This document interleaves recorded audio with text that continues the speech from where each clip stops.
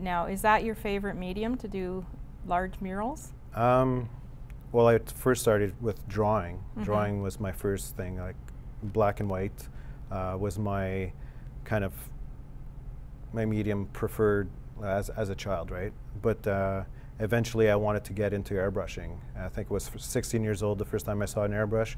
Wanted one. My parents said no. You know, it's too expensive. You're not going to take care of it. It's not going to last, right? I think by the time I was 21, I started airbrushing and started learning by myself how to play with it and take care of it and stuff. But the first time I did a mural was 14 years old in my bedroom, and that's when I realized. Just did one of your walls? Yeah, and that's when great. I realized I was like, this is way better than small, right? So I always thought after that, it's like go big or go home. You know. And how many times did you paint your bedroom wall over and over again? Oh, I think a couple times.